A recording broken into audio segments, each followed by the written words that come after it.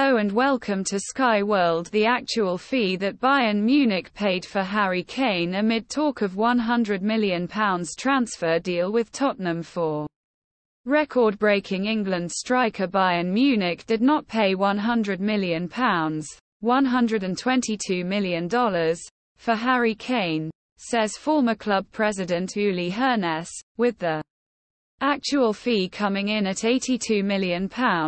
$100 million. The England captain finally severed ties with Tottenham during the summer transfer window as he decided to take on an entirely new challenge outside of his North London comfort zone.